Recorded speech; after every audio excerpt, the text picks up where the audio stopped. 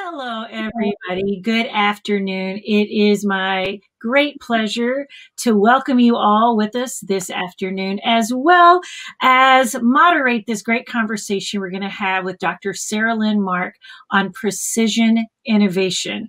But before I do that, there are just a few folks we want to say thank you to. They are our premier sponsors, without whose help Explore Mars and bringing you these great programs would not be possible. We want to say a special thank you to Aerojet Rocketdyne, Lockheed Martin, Northrop Grumman, Boeing Company, and the Phillips Company.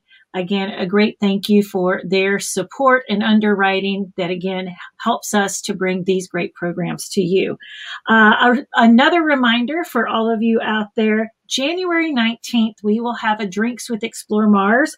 That is at 8 p.m. Eastern, and that will be with Kelsey Goad. She's with space.com, and I'm thinking that by the middle of next week, you guys all may want to join us and say salud and enjoy some time with your space family. So please join us January 19th, 8 p.m. Eastern for Drinks with Explore Mars. We also have a fantastic happening this weekend. Whether or not the world is as we would all want it to be, there is something fantastic almost every month of this year happening in space, and Saturday is no exception. The SLS will have one of its most historic green test run. The success of this event on Saturday will be that moment in time when we are surely on our way back to the moon and onto Mars. We will be live streaming from all of our platforms, so you can find us anywhere that you normally kind of visit or connect with Explore Mars, but we will be having a watch party and all eyes on the SLS. So we are wishing the team that has put all of those compartments and things together great success and good luck on Saturday. But again, tune in, find us on any live stream where we will be, and that is at 4 p.m. Eastern. So without further ado, it is my pleasure to introduce not only my colleague, but my friend. It's an amazing thing, Dr. Mark, how space does indeed unite us, even via something virtual. But let me tell you a little bit about not only my colleague, but my friend, Dr. Saralyn Mark. She's an expert on space medicine, and she's a world-renowned leader in women's health. She's an endocrinologist, a geriatrician. I can't even say that word right. How do you say that word? Geriatrician. That word. And women's health specialist. She created the first women's health fellowship in the United States. She's also president and CEO of SoloMed Solutions. She served as a medical and scientific policy advisor for 4 different administrations, including in the White House Office on Science and Technology. She's also kind of been a policy advisor to the Office of Women's Health, the Bill and Melinda Gates Foundation, and other organizations that are dedicated to improving health on Earth and in space. In August 2019, I had the great pleasure of watching her testify before the Space Council. And her talk was all about focusing on gendered innovation for human exploration. And she's developed and led 2 NASA decadal reviews on the impact of sex and gender on adaptation to space. And these decadal reviews have fostered some amazing policies and programs that have already been part of improving the health of our astronauts. She's the president of Igiant, and I know we've got a few of her Igiant ambassadors watching today. It is the only nonprofit that is accelerating gendered innovation in the world. They've hosted 5 roundtables, one of which I've been able to be a part of, 2 challenge competitions, and they've got much more planned, including a podcast called Stellar Medicine that is going to premiere in February. So we'll update you with more about that. Her doctoral and academic appointments include Yale and King's College London and the Center for Human and Aerospace Physiology. She is the author of Stellar Medicine. If you don't have a copy, go and pick one up. It is a journey basically through the universe of women's health. And it also chronicles her adventures with the space program and her journey across all 7 continents. And she has published and delivered over 700 lectures. And in the last year, she may have become a real familiar face as she has led the COVID-19 for the American Medical Women's Association. She's appeared on Fox, MSNBC, Sky News, Forbes, and Business Insider with also helpful ideas about how to combat and to protect ourselves in this pandemic. There are so many other things that I could say about my dear friend, but I want to give you the time, Dr. Mark, to enlighten us on this idea of precision innovation in medicine for all. Great. Thank you so much, Janet. And I want to extremely thank Explore Mars for inviting me to be part of your kickoff for 2021 and to have the opportunity to talk to you about precision innovation and why it's so important for space exploration. Explore Mars has been an amazing champion for Igiant since our inception. Chris Carberry has been at many, many of our events. Janet, we've actually had over 80 roundtables and 5 summits and 5 challenge competitions, and Explore Mars has been such an amazing partner throughout all of this. I think it's important when we talk about precision innovation, we have to first ask ourselves, why is that important? How's it come to be? I know in the age of COVID, we have begun to appreciate how social determinants of health, or in NASA parlance, human factors, or FDA lexicon, subpopulation demographics play a role. And what do I mean by that? You know, we define ourselves by age, race, sex, gender, even socioeconomic status. So we know all of that plays an important role in how we live our lives. And certainly as we take the deeper dive, we see the role of sex and gender. So what I want to do very quickly is just define sex and gender for our audience. And I use the National Academy of Science definition. Gender is really the psychosocial construct, how one sees oneself as male or female, or how they identify themselves. And sex is more the biological construct. We know the definitions are a lot more complicated. You know, we see as we interact with the environment's interacting with us and certainly influencing our genome. We call that epigenetics. And that influences how we perceive the world and how sex and gender play a role in our lives. For our talk today, let's talk about sex and gender. And I think, you know, as we talk about precision innovation, we've talked for many years about personalized medicine and precision medicine. And we know that plays such an important role. We certainly see it with COVID. We see it with space exploration. We see it in so many aspects of our lives. Now, you mentioned that I had the honor to testify in front of the National Space Council back in August in 2019, seems like many, many moons ago. And I introduced the concept of gendered innovation and design with this paragraph. And I just want to share it with our audience today. I said that gender and sex impact every aspect of our lives on Earth and in space. It's more than spacesuits not fitting female astronauts. We see the impact from the shoes and clothing we wear, the electronic devices we use, the cars we drive, and even the medications we take. Modifying appearances or the pink it, shrink it approach for gendered innovation will never work in any environment, including space, battlefields, hot zones, and in our homes. And who would have thought back then that the hot zones would have been in our homes? So we know that we really have to take that deeper dive to understand how sex and gender impacts our life on Earth and in space. I had the privilege also to work with NASA for over 18 years, and I've always found it an exciting place to be because as the body adapts in space, you're able to discern very small changes which have extremely important impact. And certainly we've begun to appreciate the role of sex and gender in our adaptation to space. As you mentioned, we've held 2 NASA decadal reviews to really assess how the body adapts, because we know the changes that we see on Earth from sex and gender certainly follow us into space. And then as the body adapts in space, that's just compounded. And we need to understand these changes so that we can develop the resources and the tools so that we can live and work well in any environment, including in space. So for the sake of time today, I have a PowerPoint presentation. I'm doing it as a video presentation for our virtual environment, which will explain a little bit how and why Igiant, again, that acronym for Impacted Gender and Sex on Innovation and Novel Technologies, developed. It's a nonprofit. It's an accelerator for gendered innovation and design across health, IT, transportation, and the retail sectors. And then we'll have plenty of time for questions from our audience. So let's go ahead and roll that tape.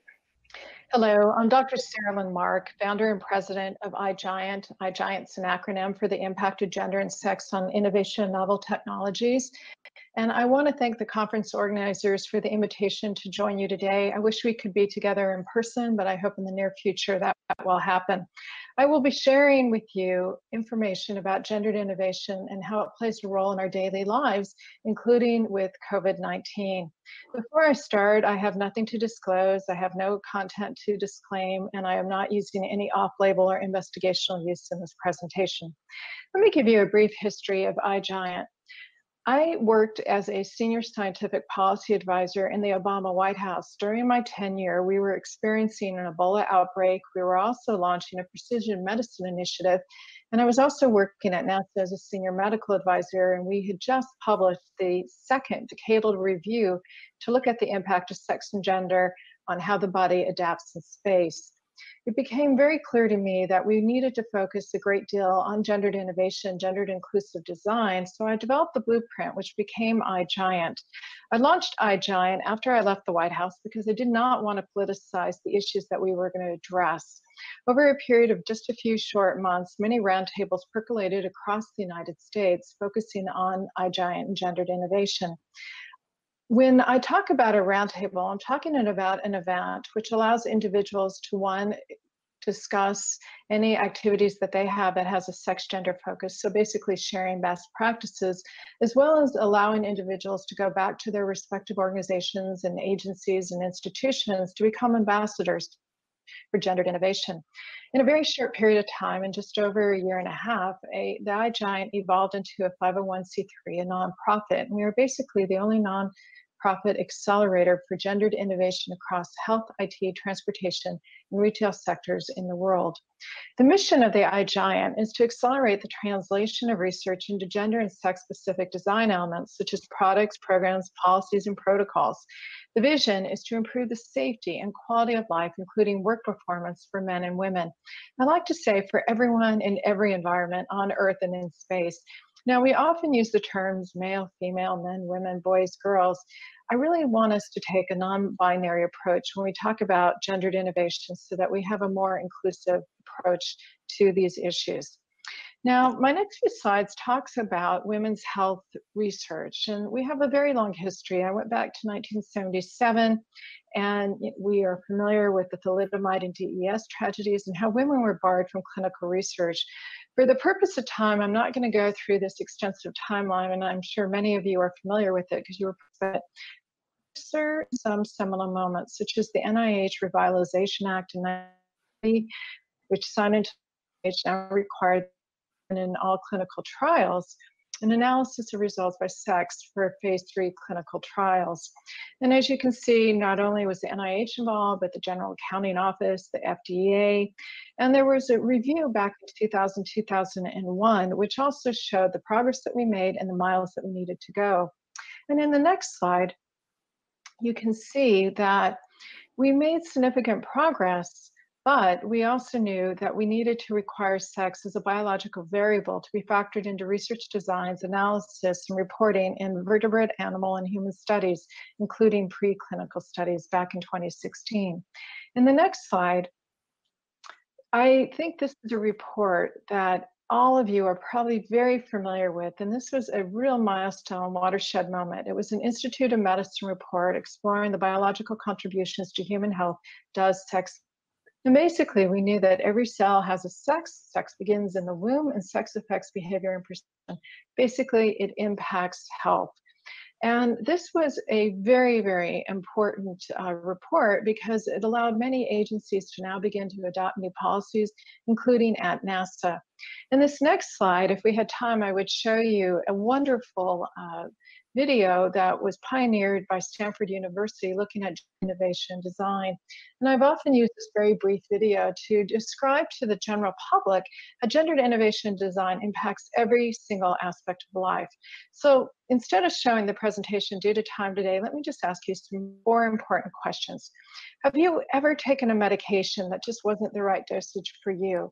I know for myself I have. I often tell a story of how I had taken a medication on a trip to the WHO, and it really basically sedated me for days, and it was the wrong medication dosage. Second question, have you ever worn shoes or boots that didn't quite fit? I often use that because I describe my own experiences where I'm a climber and I had to get new boots. I was given boots that was really told to me that it was designed to fit a woman's foot. Unfortunately, after I wore them, I then tore the ligaments in my midfoot when I started walking in my natural day shoe. And that really, again, was an eye-opening moment, realizing that we often market shoes and boots to fit women's feet, but we're really not looking at a woman's gait. We're not looking at the Q angle. We're not looking at how she ambulates.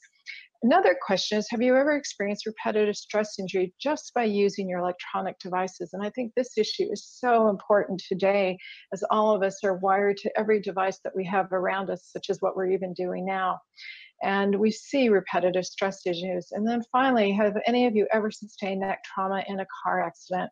We know that women have less musculature, muscle strength, and we know that car seats are really designed more for the male body. And certainly the position of a human being in the cockpit or in the cabin of a vehicle will relate to how they may sustain injuries in car accidents. In fact, there was a report in 2012 published by the American Journal of Public Health that showed that women sustain 47% more severe neck injuries in car accidents.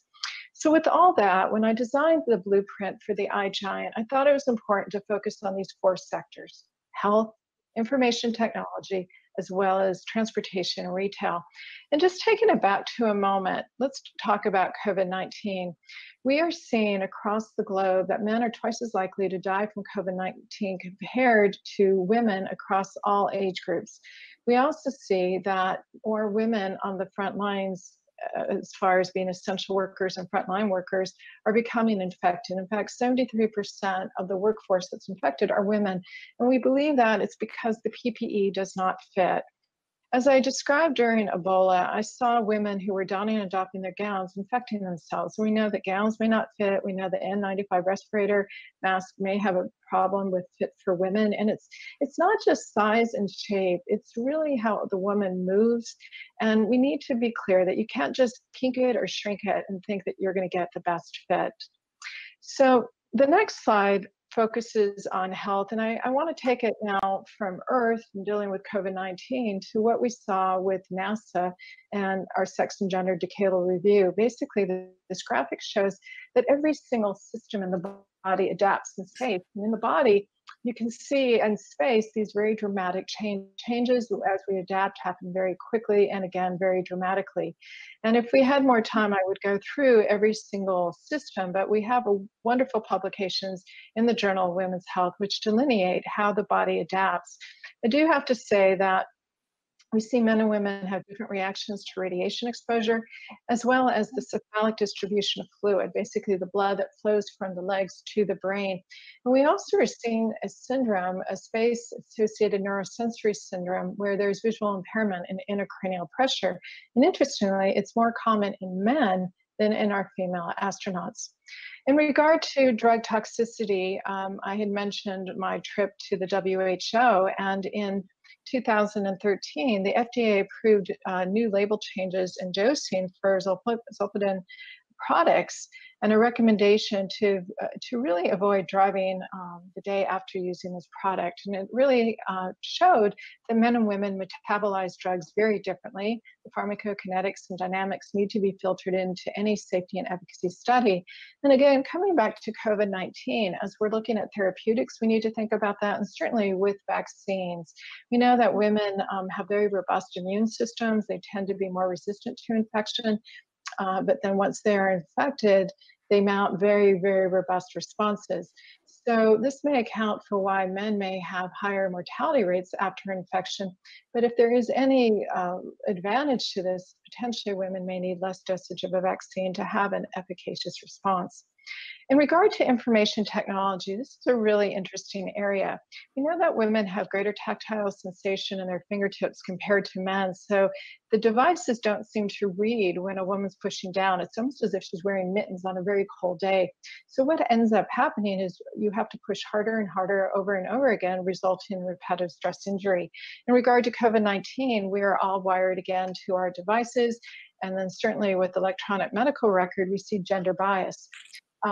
Dr. Burnett, who will be on the panel with me, will talk about her program, Gender Mag, which goes into further detail about how gender bias can impact how one uses even the electronic health record, and how day in, day out, that can result in increased exhaustion and burnout for female clinicians.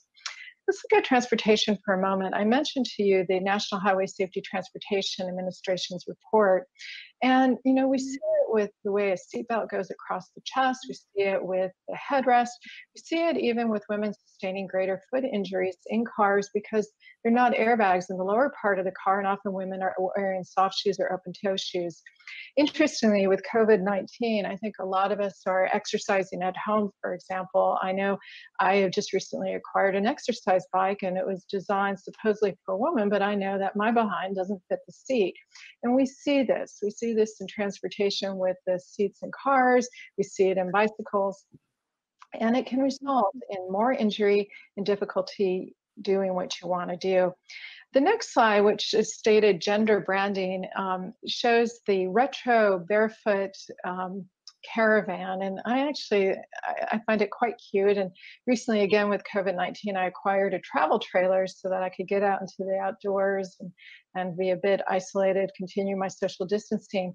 But what was interesting was this caravan that was developed in the UK and has come over to the States was using the female caravan, the female travel trailer, because it had this cute design. And it reminds me of the Volkswagen Beetle. And what ended up happening is that it became very difficult to sell these products across the gender spectrum because it was gender branded immediately.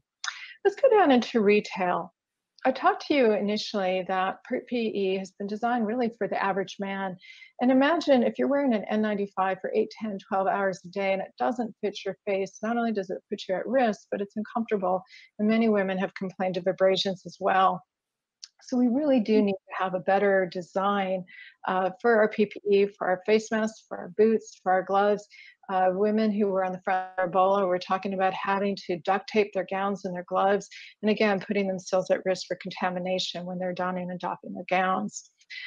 This slide goes a little bit more into the impact of retail and the role of ergonomics. It's not just that you are alone in the environment. We have to understand how you interact with your environment. We're seeing a lot of injuries, neck, shoulder injuries now, as people are sitting at their desks and their chairs are really designed for a way a man sits and for the height of a man. So again, taking a look at every aspect of your environment will influence what you see and how you're going to be able to do your jobs. As I mentioned, Igiant roundtables were designed to empower individuals to share their best practices. And as we became a nonprofit, we have launched roundtables all across the globe. We've had also summits, which are specialty roundtables. We've had them on artificial intelligence, space, held one at NASA. We've had one for the extreme environment. We held it with first responders after the Las Vegas shooting. We had it at Nellis Air Force Base, and we had a recent design roundtable at Google. And we've had over 75 to date. What I have really enjoyed is that they're very interactive. I call them PowerPoint-free zones. And what's nice is that they can now be held virtually. We've in fact have held 5 virtual roundtables since the pandemic started. And I encourage every one of you to consider hosting a roundtable. We will provide you the tools and resources. All you need to do is invite your community. Let me just show you the Igiant structure. We have a board of directors, we have an outreach community, as well as having a corporate advisory council. But in the arms of that triangle, we also have a design advisory council, which Dr. Margaret Burnett is part of. We also have scholars in residence and youth ambassadors who are engaging our students as well. And we have a seal of approval, which Dr. Burnett helped us to pioneer, so that organizations and companies that take a sex gender look for their products can actually brand their processes as being gender inclusive designs. As you can see from this next slide, we have many different outcomes across all our design elements, across our programs, our protocols, our products, and our policies. And we just want to continue day in and day out to ensure that we see success and we see these outcomes so we can improve the lives of everyone. One future policy improvement I just have to share with you, and I know it's one that we've all complained about, is being in air conditioning, for example. And as you go in the olden days, when you would go into work sites, you would see women wearing scarves and sweaters in the middle of the summer. And part of that is because the ambient air temperature was set for men. And men, we know, tend to wear long sleeves, jackets, ties, and they also have a higher metabolic rate. And so, again, just a real pertinent question. Women freezing in their offices, how does that impact work performance? So something as simple as that, you can see can have profound impact on how well you do. I'm listing some of our Igiant activities here. One is Igiant challenges. We've launched our 5th challenge. We've had some really exciting innovation. Our first one actually was the design of spacesuits that fit men and women, a little bit ironic. The individual won an award, a prize, and that was an object flown on the space station. We also hosted one with students, over 250,000 students, and the winning design was for new hospital gowns to fit men and women. So you can see it really goes across the gamut. We have many Igiant champions. This is a partial list of some of them, and we are so grateful to everyone coming on board and really becoming Igiant champions. And I often believe with gender equity, if you build it, they will come. Some of you may recognize these scenes from some classic movies. In the beginning, we had a lot of individuals talk about gender equity, and often I would try to pivot. And then I realized it is so sentinel, so important to what we're discussing here. If you do not provide the resources, the opportunities, and the tools, careers will rot on the vine. So we believe that as employers provide these resources, opportunities, and tools, they'll be more inclined to recruit individuals, and individuals will be more inclined to stay. So finally, I just want to thank you so much, and I hope that everybody will be able to see that it is time to see the world through a gender sex lens. My contact information is on the slide, and I look forward to taking your questions. Thank you. Again, you are so marvelous. Anytime I hear you speak, I learn something new. I think what is so exciting to me, Dr. Mark, is just that you have brought these issues to the table. And again, it's becoming even more apparent how much we need to do this. Let's go to one of my things that I would love for you to share with everybody. Name just a few differences. You talked a little bit about the differences that happen in men. Finally, I just want in space, but it's like one of the things that I really want. Give me some examples. Women's blood pressure is lower, or heart rates are higher. Tell us those things that happen. Well, thank you for that question, Janet. And that's what I was hoping would happen. We would have plenty of time to take that deeper dive again into some of these sex differences. When we launched our decadal reviews, we looked at 6 work groups that correlated with the different systems in our body. So from musculoskeletal, cardiovascular, neurosensory, reproductive, behavior, even immunological. So let's just highlight across the board very quickly a few of them from each of those different body systems. So when you look at the musculoskeletal system, we know on Earth that women are 4 times likely to have osteoporosis, basically loss of bone compared to men, and there are various reasons for it, and that can result in bone fracture. What we see in space is that as you go into space, you begin to leach calcium from your bones, and it happens actually very quickly. So within just a few weeks, you can lose significant bone. So if you think about the differences that men and women have on Earth, and then you go into space, it gets compounded. Now, what's interesting is there's a great deal of diversity on how people lose muscle and lose bone, but we have to understand the lessons here so that we can translate how to keep bone healthy, people's musculoskeletal health, healthy in space. You look at the cardiovascular system, you talked about blood pressure. That's a really interesting area. We see that women have a greater chance of developing what we call orthostatic hypotension, just sort of a nice word for when you stand up, your blood pressure drops and you feel faint. And we know that there are a lot of volume shifts in the body. I mentioned it in our presentation, that there's cephalic distribution of blood flow, everything's flowing up to the head. And we have ways to compensate. Men tend to vasoconstrict, women tend to increase their heart rates. And I think the hormonal milieu, again, estrogen, testosterone play a role in that. And that can be an issue. If you're landing on a surface that has gravity, whether it be Earth or you go to 1/6 gravity or 3/8 gravity on Mars, you need to be able to egress, get out of your vehicle and be able to do what you need to do. So we need to be really conscious of why there are those differences and what we can do to control it. You know, we see just on Earth, for example, men and women have different symptoms in regard to heart attacks, where they may not have that crushing chest pain. It may be nausea and vomiting. So we know we have to be attuned here on Earth, and we certainly have to be attuned in space as well. In regard to behavior health, that's a really interesting area. You know, we've selected such superstars to go into space, and I'm really excited that as we're democratizing space, basically through our commercial space sector, we're going to open it up to everybody. But we have to understand every aspect, and that includes behavioral health and mental health issues. We know on Earth, women are about a quarter more likely to be diagnosed with depression, but unfortunately only about a quarter appropriately diagnosed and treated. And so we need to understand how men and women adapt to their environments, psychosocial issues, how they interrelate with each other, and be able to develop models so that we help everybody do very well. In regard to neurosensory, I mentioned it early on, the space-associated neurosensory syndrome. Again, there's changes in the eye structure. We see fluid shifts in the brain. Men tend to be more symptomatic. We're trying to understand the etiology of that so we can prevent this from happening or to try to mitigate it. You know, it's interesting on Earth, we see that men and women's brains are different in the sense that corpus callosum, that little highway between each hemisphere, very, very, very busy in women, and men tend to focus using more of one hemisphere. What are some of the correlates to that? Well, we see women tend to do better after a stroke. They tend to regain the use of speech a little faster. Again, processing is different. So the neurosensory aspects, you know, as we're seeing, for example, with COVID, with taste and smell, we see that men and women have acoustic changes differently on Earth, and that will certainly translate in space. Whereas men age, they tend to lose the ability to hear women's voices, which is interesting because they're losing that decibel range. And I often say it's a way that we can all stay together. It's an evolutionary mechanism, but you know, it's a fascinating aspect, and we need to understand that. Immunologically, I mentioned a great deal of that in our presentation here because that is really fascinating.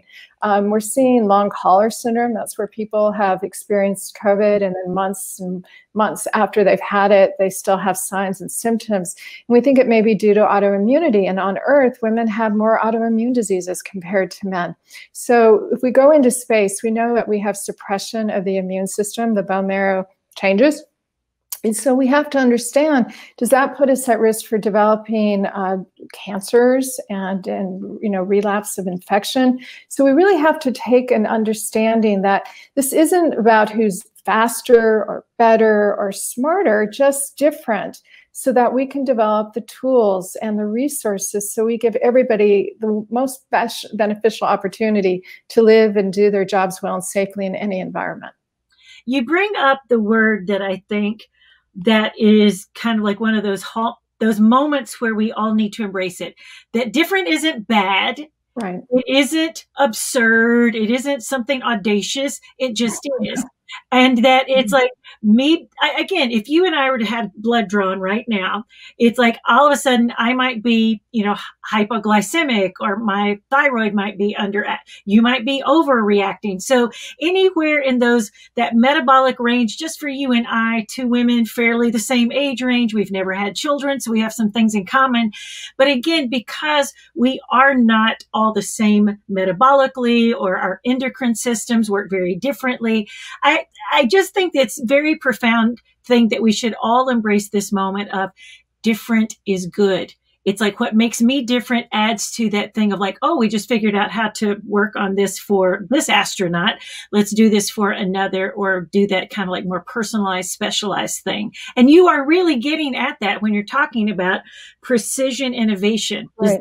And my question is, does this go to personalized medicine and personalized everything that we can think about that would make whether it's me, like they even have said this darn MacBook Pro keyboard, everybody comments on it that the newest keyboard is harder. You have to hit it harder. Mm-hmm. There's sometimes that I feel like I'm going to get out my hammer and like go start banging it. The darn thing won't work. Yeah. So all of these things matter because we want to be the most effective, but we sometimes tire out or get frustrated. So let's kind of break that down a little bit. When we talk about inclusion and diversity, I often see it as being invited to the dance, but when you are actually included, when you're asked to dance, then you really have achieved your goals. And we also want to ensure that you have the tools and the resources, so you have the shoes to dance. So that's just sort of a way to think about it. For example, when we talk about spacesuits, we knew that you just can't shrink them down. You have to really look at how the body interacts with the environment. And by doing that, you're able to develop a better fitting suit. You know, I've often been asked if, you know, do you really need diversity? In fact, I was asked that during the National Space Council meeting, and absolutely, the answer is absolutely, in the sense that with diversity, you have improved team performance, improved work performance, improved career satisfaction. You even improve the economic calculus of an organization, of a company. So everybody benefits. It's sort of like the rising tide, all ships rise. Everyone benefits.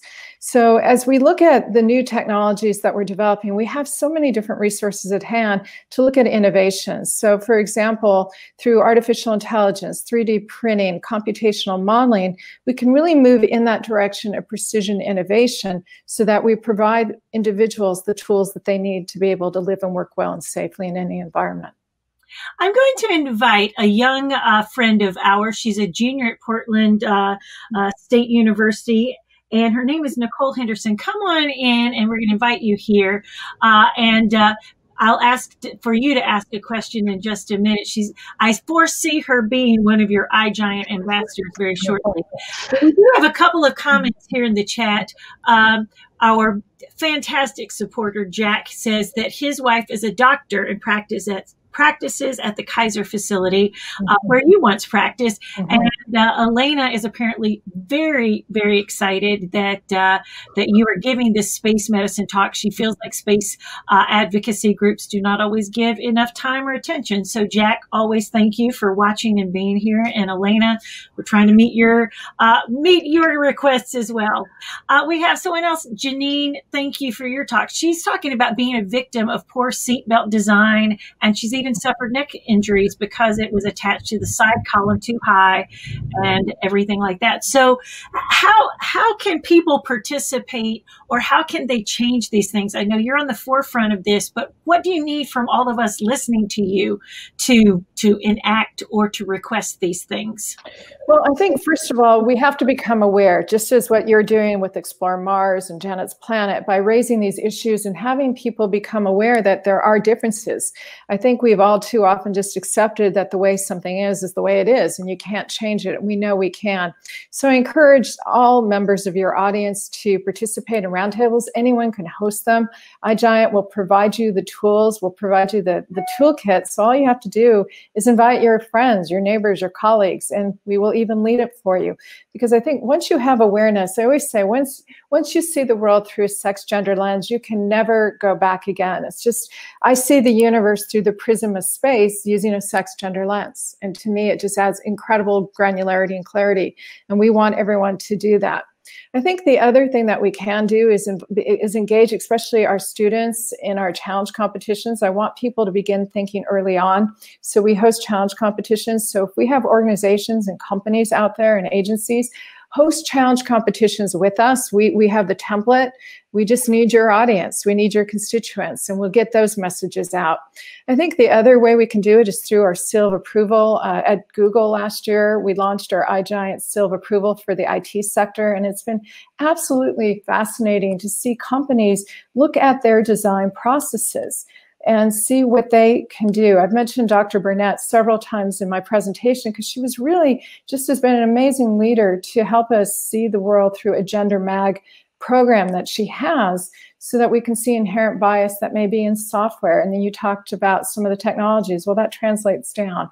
So we want to have seals of approval for every sector we're engaged in. The retail sector, I just saw that BARDA has announced a challenge competition to look at the redesign of masks, which I'm really happy to see, not just to make them comfortable, but to make them safer. We know they do not fit women's faces. So again, I recommend all of you to go to the BARDA site, put your ideas and suggestions down.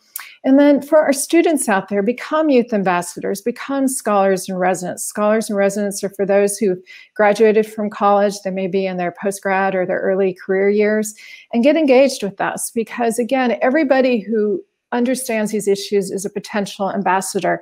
And I think as we do that, we move the marketplace as well. When people see that by designing and looking at precision innovation, that you get a better fit, you get a better design, the public is happy, the public wants it, it really moves the value proposition, the business proposition of a company, and they see they need to do it. So for example, with our space sector, as we look at some of the clothing, as we look at some of the tools that we need for space exploration, I really encourage our commercial space partners to take a sex gender lens look and to do it early on. When we've held summits, for example, the one that we held at NASA, the engineers said, come to us early. When we're in that formative phase, it's much easier to design early on than to try to come back and retrofit and to make it right. So let's do it early on.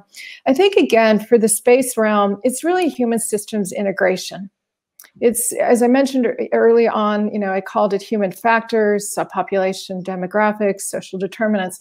It's the intersectionality of all that we are. And we need to look at human systems integration, not only through engineering, our engineering divisions, but also clinical care. You mentioned precision medicine, and we're doing a better job of that today, especially with medications for even COVID, for example, as well as STEM and outreach and HR and research. Really every division within an agency, an organization, company, we really need to ensure that there is a sex gender lens incorporated into the plan. Nicole, as our kind of like young college student, I'm sure you have a question. What do you have for Dr. Mark? First, I want to say, Dr. Mark, thank you so much for sharing your perspective and your knowledge with us. It's very inspiring and very interesting to hear, everything that you know and that you've learned through your experiences. My question is, what is the biggest challenges that you believe limit furthering innovation through the gender sex lens within the space industry specifically?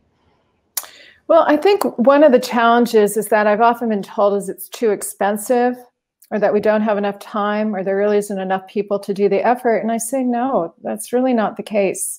And we have seen that it doesn't also have to be used as a form of discrimination. I know people want to fit in, but we're in a world of precision now. And so we can develop the tools and we can develop the resources, which really broaden everyone's opportunities. So I think we have to change that mindset. When you look at our Apollo program, we individually handled what we needed to do with spacesuits and with training. And again, it's not to discriminate, it's just to take advantage of what each individual brings to the table so you can do the best you can. I think as I have seen that when we have had these roundtables, companies that have participated, we have a corporate advisory council, at the end of the day, they realize how important this is for their business plan because they do better. So for example, in the pharmaceutical realm, if you see that you have a medication, you appropriately dose it, then you have less side effects and you have greater efficacy. When you have tools that you're using, for example, in the construction realm, they have a better fit and people are more inclined to come and want to buy that product because it actually works for them. So we see everyone benefits and men benefit too. At one of our first roundtables, it was a transportation roundtable. And we had someone from the trucking industry and she described that when NAFTA passed, that a lot of the men didn't want the jobs to go across the border. So they got their female partners on board and they found that they had to redesign the trucks to make them safer, to change the cockpit, to make it easier to fix the engine. And they found everybody benefited. So I think as we take that deeper dive into the world of precision innovation, we see that everyone will benefit. We have to become aware and we'll find that it actually is more cost effective, it is more efficient, and everybody is happier. Now, we had a question and several questions come in. I want to go to Lindsay's question, but because I think I heard you say the word non-binary at the very beginning. But her question is this: in this research, are genders beyond male and female binary considered?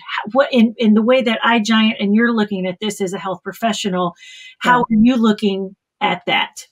Yeah, so thank you so much for bringing that up. And I brought it up at the start that I really want all of us to take a non-binary approach.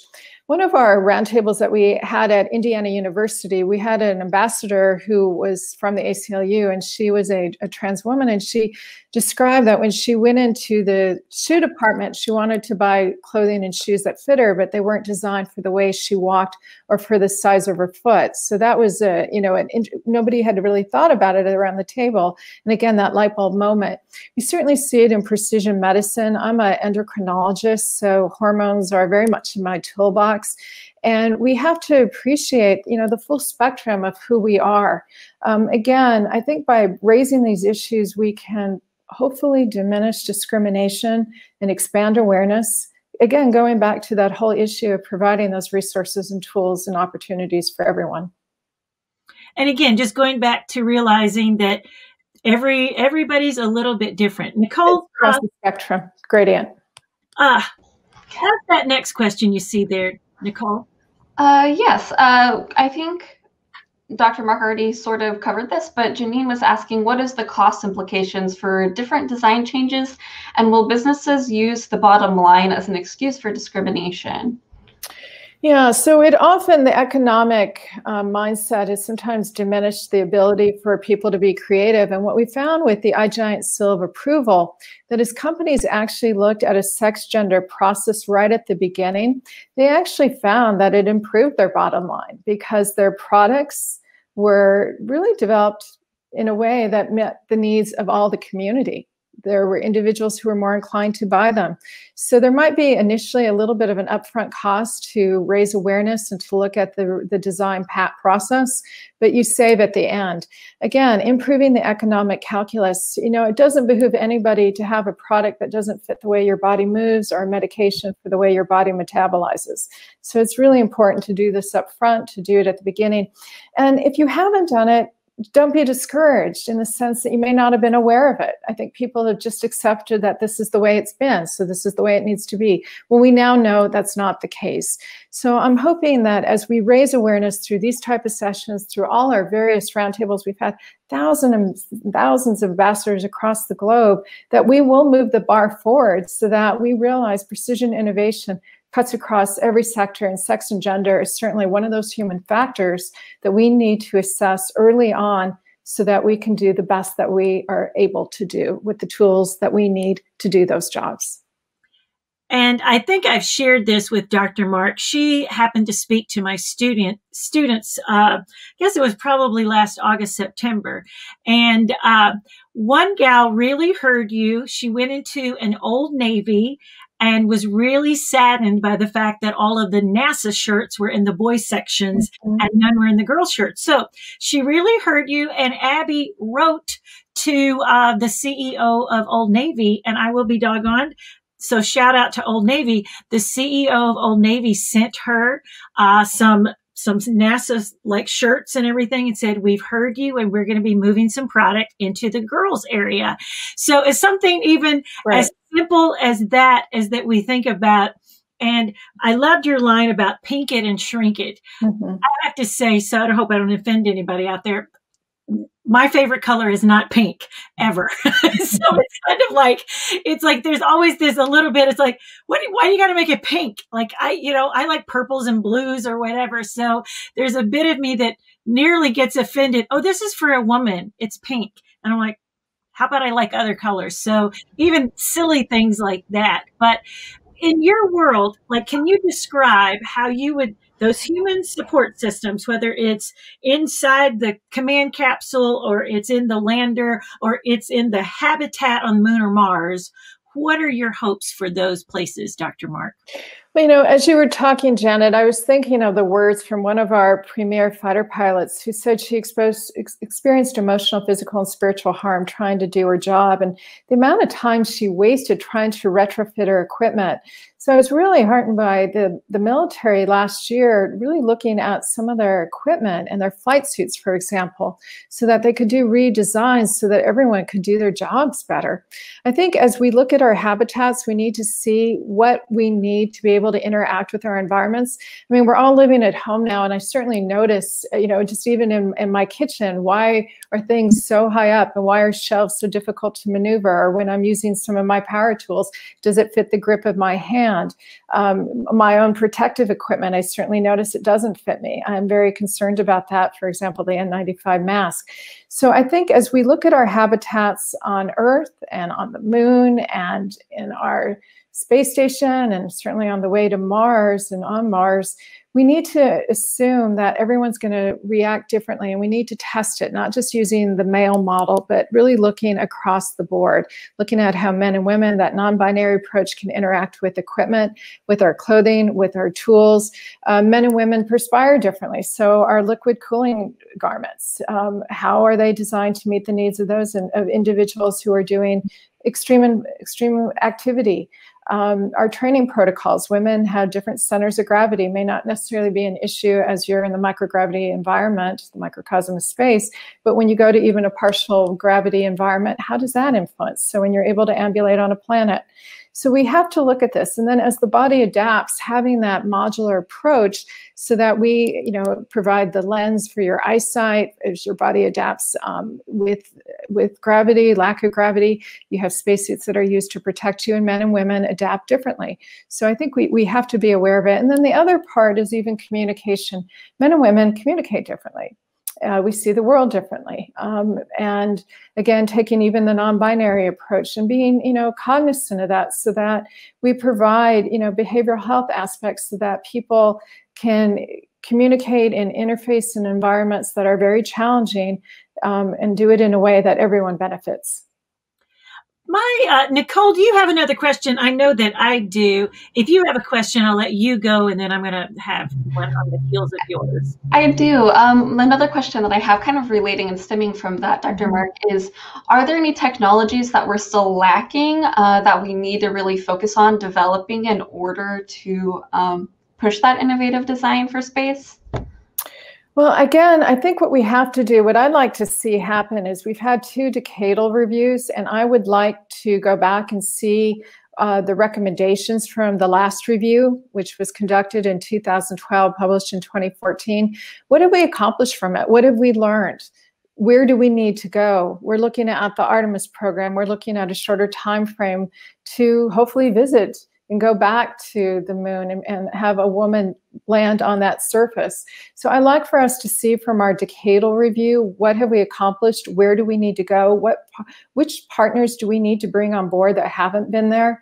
And do it in a sense that it's translational, not just an academic exercise, but really look at these issues and look at it from the translational aspect. We have the Translational Research Institute on Space Health, which has done a really wonderful job of putting that mindset of taking from the bench to, quote unquote, the bedside to the environment you're operating in, and how do we accelerate that process? So through Igiant, we have looked at tools to accelerate, and now we have the opportunity working with our agencies and with our academic centers and our corporate partners and our NGOs to really accelerate the process of looking at design elements through a sex-gender lens. My question is, of all the lessons we've learned here in the pandemic, having our own kind of personal analogs, kind of correlating with how maybe some isolation goes on the station and in space flight, what are the lessons that you think have been the most helpful that we can go, after a long period of isolation, people begin to really kind of have some degradation of behavioral qualities, perhaps, or it's because they need to be with people, or the isolation moment has gotten to be too great. What are some things you think we've learned from the pandemic that can also help this kind of precision innovation as we go forward? Yeah, and Jen, it's such an important question. I actually wrote an article for one of the lay press looking at lessons learned from the space program, because there are quite a few. You talked about isolation. You talk about having scheduling in a day. I know men and women react differently to isolation, and I think it's important to understand that. I think, we know the behavioral health aspects are critical. They're critical to the success of any mission. They're critical to the success of how we live our lives here on Earth. I think what's also interesting is the body adapts in space. So that's, we have been talking about COVID and losing the sense of smell and taste. Well, in space, you may have that as well, as there's cephalic distribution of fluid and taste and smell may be impaired. And we know eating is so important, not only for our physical well-being, but also our psychological well-being. And understanding those differences will be very, very important. And interacting in this virtual environment, I thank goodness we have it, but I know we're also frustrated by it. So what do we need to do to develop technologies that we have that tactile sensation, that haptic sensation, so that we feel more connected to each other from a humanity perspective? And I certainly think, our protective equipment, I was thinking about it last night. When I went down to Antarctica, I was told I was going to be given PPE that would fit me. And when I arrived, I was given a small size boots, gloves, jacket, but it was for men. And I looked at some of the pictures last night, and I'm amazed that I was able to ambulate, to get around. I looked, first of all, like a giant penguin, with orange boots and my black and white jacket. But I didn't have technology that really worked for me. So every time that I had to get dressed to go out, I really did not look at it with joy, because it was uncomfortable. I wasn't able to do what I needed to do. And I think that plays a role. So it really comes even down to that minutia. We need to be able to really do precise innovation to the tools we need, to the opportunities, and to train us well to do it. We each come to a task differently. And now I think we are able to define how we can interact with the environment a little better. So these are important lessons. We're all living in this giant laboratory right now, and we can translate these lessons to what we need to do to the other extreme environment, and that is space exploration. All right, Nicole, I'm going to let you take this last question that we have gotten from Allison Robinson. Will you please moderate that question for us? Absolutely. So Allison asked Dr. Mark, when it comes to human spaceflight systems, do you think private organizations like SpaceX or Blue Origin are better equipped for precision innovation compared to other companies like NASA? That's a really good question. Well, first of all, I think you need a public-private partnership. You can't do anything alone. And it's the public-private partnerships that we have seen that have really accelerated the progress for COVID and certainly for space exploration. I think each one brings their own assets to the table. And it's not really, just like, again, not who's better or faster or smarter in regard to sex, gender. It's the same thing with these different types of stakeholders. So it's understanding how to work together, how to complement each other. I think what they have done, the commercial space sector has done, has been truly extraordinary this year. But it's also working with the agencies to get there. So it's that hand in glove approach. And I am really excited that we are democratizing space. I hope every one of us will have an opportunity to experience microgravity, to visit the moon, to reach for the stars. And it's going to require the commercial space sector working with our agencies to do that. And I look forward to working with everyone to help achieve that goal. All right, we've got one more question we're just trying to sneak in. Do you see AI as helping that iterative kind of design process, or helping some of those behavioral things and tactile things we need? Do I see AI doing that? Absolutely, absolutely. And or I think VR, those kinds. Yeah, VR, MR, all our tools, our technologies that we have. But again, I want to have the audience go to Gender Mag. Just look it up. Dr. Burnett's really pivotal research, because we see there's inherent bias in a lot of these technologies. They're not designed often for the way a female brain may operate, or hand-eye coordination, or even how to read facial features. So I think it's important that we understand the inherent bias in these technologies. I know Explore Mars hosted a summit about a year or two looking at this. We know that the UN has certainly done that. A lot of our partners are doing that. So we have to understand it. I mean, we see it with electronic medical record, where there's greater burnout for women. because it's not designed for the way a woman processes information. Even some of our virtual reality technology, we've seen greater incidence of headaches in women, again, that the processing of information and how the design is really not for a female brain or even female size of the head. So when we use these technologies, they are a gift, but we also have to really go back and look at some of the inherent gender bias in the initial design and processing so that we make sure that they fit the needs of everyone who needs to use them in every and any environment. And I cannot think of a better sentence to close our fantastic session out. We thank you, student Nicole Henderson, who I should mention is studying math and physics. So I believe you may have your thesis just right here before you. Again, we want to say thank you to everybody who joined us today. Please join us next Tuesday for Drinks with Explore Mars at 8 p.m.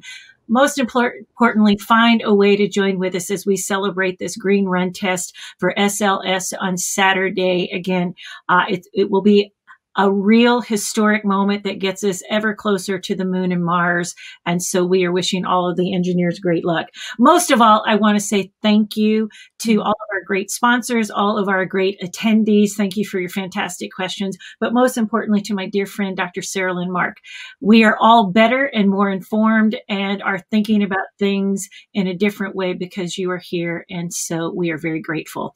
Everybody, we say thank you from Explore Mars. If you find ways that you want to support or volunteer or help out or have, and even want to recommend a webinar that you would like to hear, please let us know. Thank you again and have a great afternoon.